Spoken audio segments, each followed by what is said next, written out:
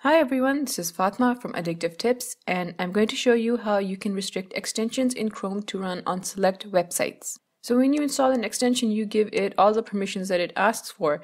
You can't say no unless you are okay with not installing the extension. So once the extension is installed, what you want to do is you want to open Chrome and click this More Options button at the top right corner. From the menu, you want to go to More Tools and Extensions. The Chrome extensions page lists all the extensions that are installed in your browser. It doesn't matter if they're enabled or disabled. Click this Details button under the extension that you want to restrict, and on the extensions details page, you want to scroll down to the permissions section and you'll see a drop down called Allow this extension to read and change all your data on websites you visit. Open this drop down, you're going to see three options here: on click, on specific websites, and on all sites.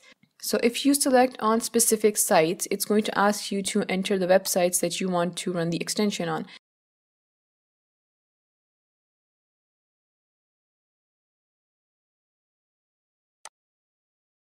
If you want a more easier way to enable the extension but still not have it run on every single website, what you can do is you can select the on-click option.